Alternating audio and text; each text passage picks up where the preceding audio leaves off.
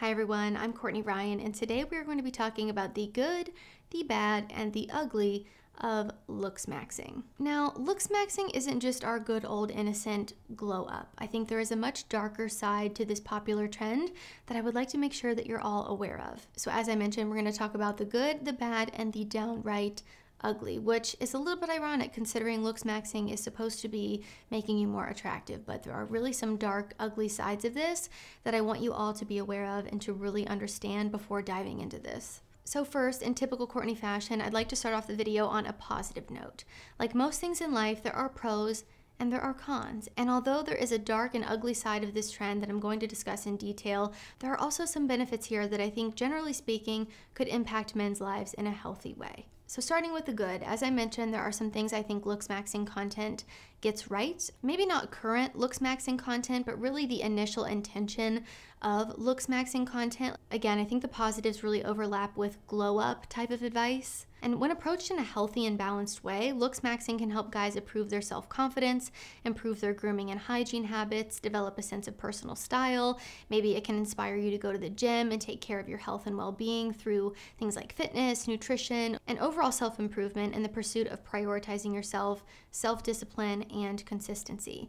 All of these things can boost your confidence, enhance your appearance, and improve your overall well-being in a healthy way. Again, emphasis on healthy and balanced way. I think these things can really help men with their self-esteem, maybe have better social interactions, and a more positive self-image. Now, I know for a lot of guys, this can also provide a sense of community and support for people interested in personal development, which is great, and I think we can all get on board with that. So in my opinion, I think the positives here are taking better care of yourself overall, physically, mentally, emotionally. Again, going to the gym, eating healthy, improving your hygiene and your grooming routines, learning how to dress for your body type, finding what looks good on you. I mean, there are a lot of very innocent and harmless things here that I think generally are helping men. Like, I don't think everything that Looksmaxxing includes is necessarily malicious.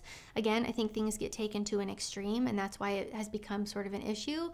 But I don't necessarily think that every single aspect of Looksmaxxing is toxic. Again, the more positive, lighthearted things tend to overlap with more glow-up type advice and aren't really into the deep depths of what Looksmaxxing has unfortunately become. Some of the pushback I have received on saying things such as use shampoo or use soap on your body in the shower instead of just letting the water hit you is a bit concerning, okay? The pushback I've received is leading me to believe that this level of the content is maybe necessary. You know, I think my cat has a better grooming routine than some of you. Like, if you're not using soap in the shower, are we okay?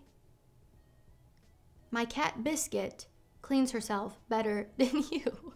So again, I do think some aspects of Looksmaxxing can be helpful and can just help men have a better self-image and feel more confident in themselves by doing very basic things that make someone feel better, right? Working out, eating healthy, having good hygiene, having a nice grooming routine, dressing well. Now, a common theme in a lot of Looksmaxxing content is the topic of men's skincare. And as you know, I've been preaching from the rooftops about men needing a skincare routine for literal years now, and there is no better way to get started than with today's sponsor, Tiege Hanley. Tiege Hanley simplifies the process of taking care of your skin. They provide you with all the products you need and nothing that you don't.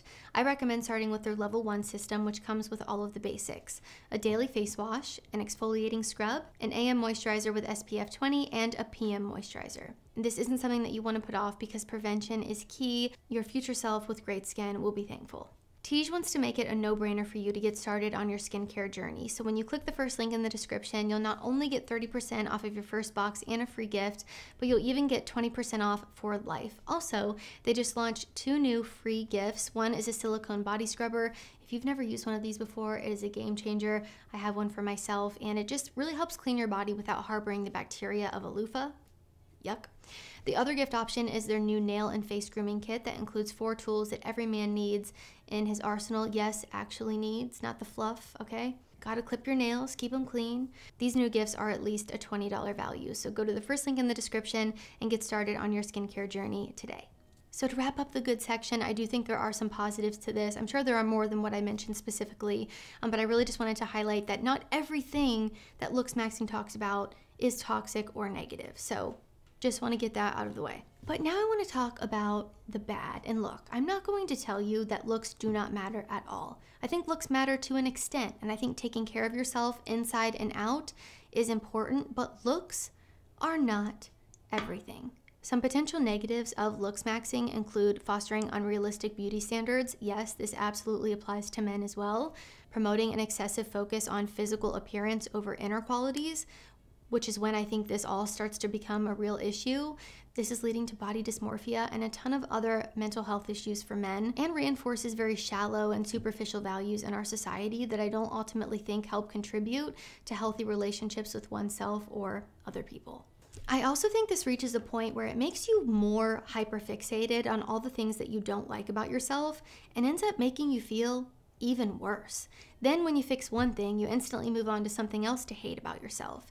There are always going to be these aesthetic trends online that come and go, so to tie your self-worth to having a certain physical attribute that you don't have is just so beyond sad to me, and I would hate for any of you to feel like that. Looksmaxxing places a huge emphasis on facial symmetry and your canthal tilt and just having these certain features that some people just do not have, and there's no way to achieve these features without taking drastic measure, whether that be through cosmetic procedures or a ton of other crazy stuff that people are doing that I'll talk about in the ugly category. But there are also some things that I wouldn't necessarily put in the ugly category that I want to speak about in the bad section here, that could definitely cause issues for some people. Things like chewing gum excessively or mewing might seem totally fine, but for a lot of people this can actually cause issues with the functionality of your jaw, and if you have an underlying problem like TMJ or something like that, which I personally have, this can make the problem even worse.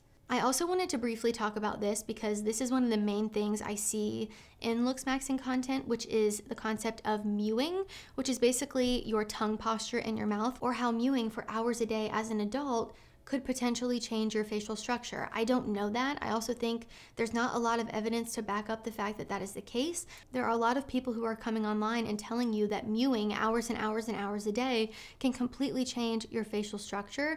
Maybe it has worked for some people, I really don't know, but I also know if you're someone who already has issues or an underlying problem, this can make your issue so much worse. And I'm telling you this because I'm actually in the process of seeing a fantastic dentist, and we decided to get to the root of my jaw issues. I have TMJ really bad.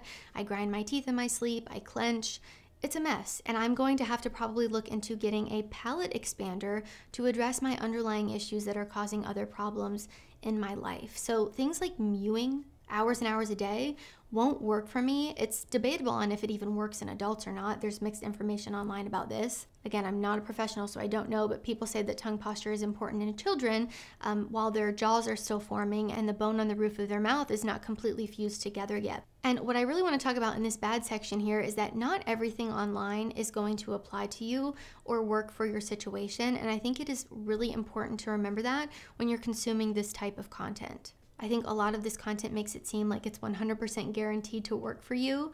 And also, people show results that aren't real or results that have just come with puberty. You know, if a guy's posting a video about all these things he did to change his appearance, but the before image is from when he was 12 and the after image is from when he's 22, let's use our noggins. So unfortunately, I think a lot of this content has become misleading and it overpromises results to you that maybe are not necessarily real or applicable to you.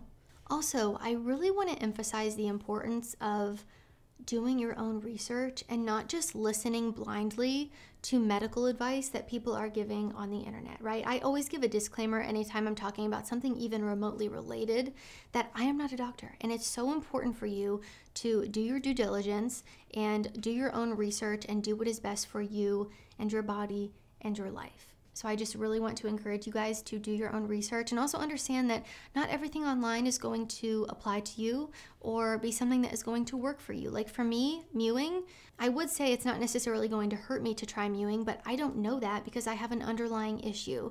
You know, if you don't have a chiseled, handsome Squidward jawline, it doesn't mean that you're never going to have a girlfriend. And I think a lot of this content really preys on the insecurities that people are experiencing. A lot of this content is trying to convince you that you'll never get a girlfriend unless you have that handsome Squidward jawline, you're mewing 24 hours a day, you have the perfect facial ratio and symmetry, and you get a hair transplant in Turkey.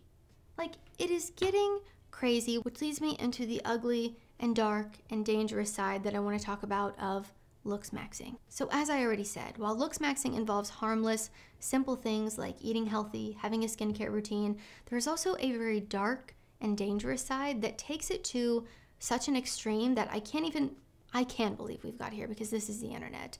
Like most things, the extreme end of this trend is unhealthy, it's unbalanced, and it's causing harm both physically and mentally to men. Now, unfortunately, the extremes of Looksmaxxing are rooted in this belief that physical appearance is the sole cause of dating and relationship struggles. And I'm happy to burst the bubble here that this is not true. Do the most handsome men in the world have more options than women? Yeah, they probably do.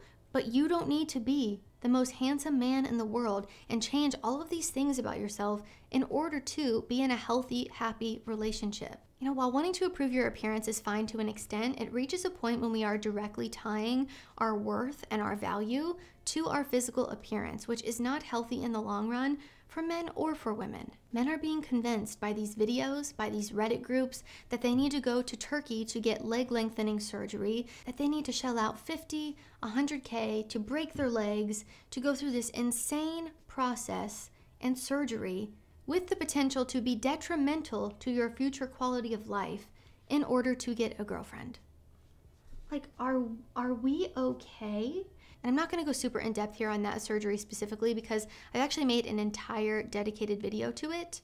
I will link it below for you guys to check out. Please go watch it because I think it's really important and incredibly sad to see men feel that they need to do this. So the leg lengthening surgery, men are out here injecting anabolic steroids.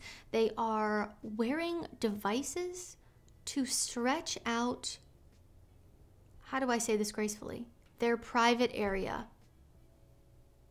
When I saw this, I knew that I had to make a video. Actually, to give you guys a little bit of insight, I had this video planned, and then this morning I saw that Penguins posted a video about Looksmaxxing, and I watched his video, and when he was reacting to the guy who was promoting a product to you where you strap something on your leg, wear it during the day, that is basically pulling down on your private area to stretch it out, I nearly passed away.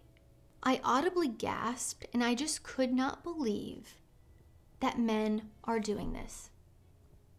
And let's be real, where does this all stem from? It stems from not feeling good enough. It stems from a deep-rooted insecurity that you are not worthy the way that you are. And it is incredibly sad to see people being this extreme and just preying on people's insecurities.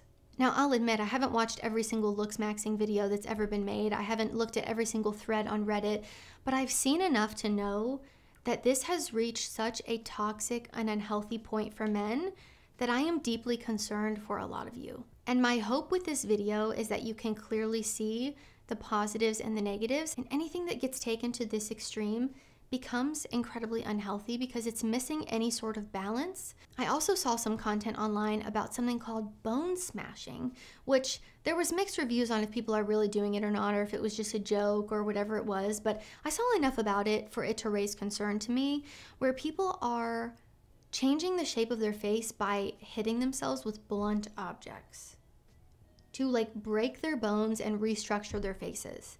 Again, I don't know every detail about that. I saw mixed things about it online, but I feel the need to say it just in case anyone was thinking about doing that. Please don't. I mean, it is just absolutely deranged and insane to tell men that they need to shell out hundreds of thousands of dollars to completely change their appearance, make themselves look a very specific way in order to get a girlfriend, in order to have any chance in dating, because that's all that women like. As a woman, I am sitting here and telling you that is not true. It's not true. And it's so sad because I know when you're at a low point, when you're feeling really bad about yourself, it's so much easier to believe these people and cling on to what they're saying and believe it to be true because you want something to fix your problems. And I'm not even gonna say it's an easy fix because it's not. I mean, the hoops that they're telling you need to jump through in order to be worthy of, you know, a woman in your life is just insane. It is insane and deranged and sad, and I'm sorry to all of you who are feeling that way or believing that content. You do not need to have perfect facial symmetry in order for someone to love you. You don't need to go to Turkey to get a hair transplant or leg lengthening surgery. You don't need to inject yourself with anabolic steroids. You don't need to wear a device on your leg all day that connects to your private regions and stretches it out. And some of the threads that I was reading on Reddit made me deeply concerned for our society and the future of the world. So many of us are so chronically online that it's just deeply disturbing. Men will post pictures and ask the people in the forum to rate them and tell them all these things they need to change about themselves, and it's brutal. It is harsh, and it is brutal, and it's sad. It's sad when people post that of themselves and are looking for that external, validation or attention, but it's also sad when someone will post a photo of someone else, and then the comments are just everything that's wrong with them or everything they need to do to change their appearance, and it is just exhausting. And I think it reaches this extreme point when it makes you hyperfixate on all of the things you don't like about yourself even more. Again, there are harmless, surface level, very, innocent things that you can do to improve your life and your confidence. And I think a lot of that is great. Use soap in the shower, get a nice haircut, have a skincare routine, put on an outfit that makes you feel great. But my Lord, just understand that this content has become extreme. And it has reached this point where it is so unhelpful and just vapid and deeply disturbing. I mean, those are the best ways I can describe it. I am a huge believer in self-improvement and bettering yourself and making yourself a healthier person on the inside out. But I think it has really reached a point where it's doing so much more harm than good. So I would just encourage you to keep that in mind when you're consuming this type of content, or just don't consume that type of content at all. If you are chronically online in Reddit groups talking about how you need your eyes to be tilted a certain way in order to be attractive, or you need to get all these crazy surgeries and spend a ton of money and you're not worthy and all this, please just stop going on it. Shut down the computer, go outside, go for a walk, and just be happy to be alive. That's it. So guys, that's all I have for this video. If you liked it or found it helpful, be sure to give it a thumbs up and subscribe to my channel to be in the loop for when I release new content. Let me know what you think down in the comments. I would love for you to share your personal experience if you're open to sharing. Have you ever been in any of those Reddit groups? Have you ever consumed this content online? What are your thoughts about it? I would just love to hear from all of you guys down in the comments from a male point of view as well. I know as a woman, I've definitely experienced a lot of the feelings that it probably makes you feel.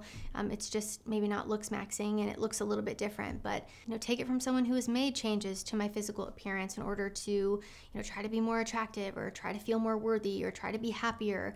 When you directly tie your happiness to your physical appearance and the way that you look, you'll never be happy. And it took me a while to realize that, but I feel like I'm at a really good place where I don't do that anymore. And it's such a freeing feeling and has helped my confidence tenfold. It is so important to approach these things in a healthy and balanced way and not find yourself in these extremes that just make you feel worse about yourself and prey on your insecurities. So let me know what you think down in the comments. If you haven't already, be sure to follow me over on Instagram at Courtney Christine Ryan. I love connecting with all of you guys over on there as well. As always, thank you all so much for watching, and I will see you all next time.